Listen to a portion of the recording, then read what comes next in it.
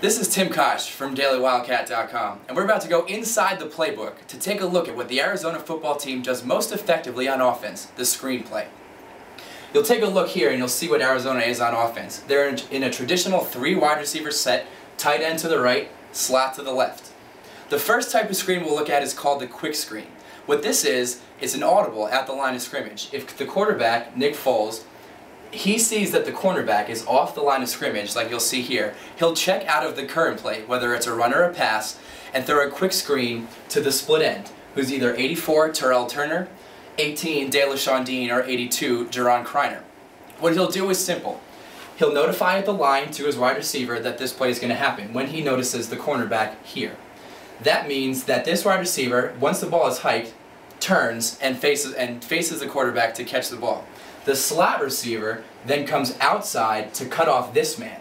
Once the ball is thrown and this receiver catches it, he's supposed to go up the field this way and get as many yards as he can. It's not a big play that'll get you a touchdown, but if the cornerback is that far away and you have a receiver on the outside that's fast enough, it'll get you at least 5 yards every time. There are 2 other types of screens that Arizona runs to its wide receivers, and like the quick screen, they can be called as an audible on the line or called in the huddle. You'll notice in this situation that the cornerback is closer to the line of scrimmage, making these 2 plays much more accessible. The first one we'll look at is called a rocket screen, which, like a quick screen, is to the outside receiver. The outside receiver here, number 84, typically Terrell Turner, will come inside when the ball is snapped. He'll take the step behind the line of scrimmage like that, and then he'll literally rocket this way, coming toward the quarterback to make it a shorter throw and a shorter run. The slot receiver will either go out to the outside linebacker or nickelback, or if the outside linebacker shoots this way, he'll crack back and block the corner. Now, what do you do with the outside linebacker? It's simple. You got linemen for a reason. The 2 linemen on the left side will pull outside and face the left, and then go up to the nearest man they see. It doesn't have to be the outside linebacker. They're basically coming back and looking for a zone. And now you'll see here with these lines indicating where the blocking is. Once the receiver catches the ball here, he's just supposed to follow his blockers, find a seam, and get some yards. It's probably, like the quick screen, it's probably not going to get a huge gain, but it's more likely to get a huge gain than a quick screen because it's a designed run. There are blockers for him to run, and if the blockers do his job and he reads the blockers correctly, then you know that it'll be a good play.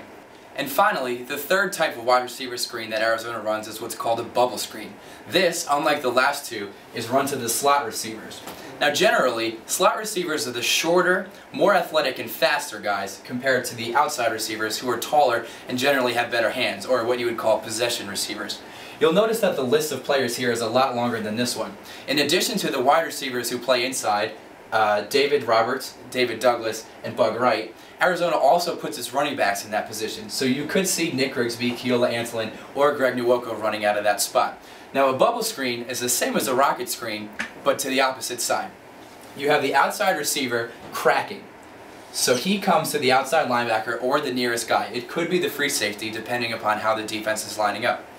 The outside receiver, just like the inside receiver, just like the outside receiver did on a rocket screen, takes a step back and makes a half circle behind the line of scrimmage and then comes back towards the line of scrimmage so that when he catches the ball, it's an easy run and his momentum is going forward.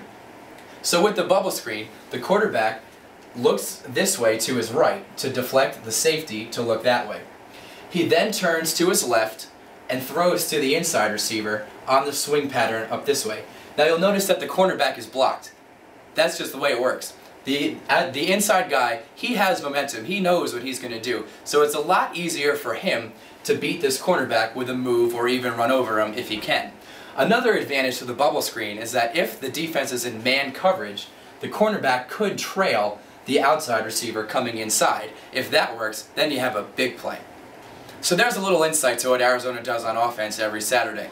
The screen is a very common play in college football, but none more so than what Arizona does. You can see it at least 10 times a game, depending upon how the defense is playing. For dailywildcat.com, this is Tim Kosh.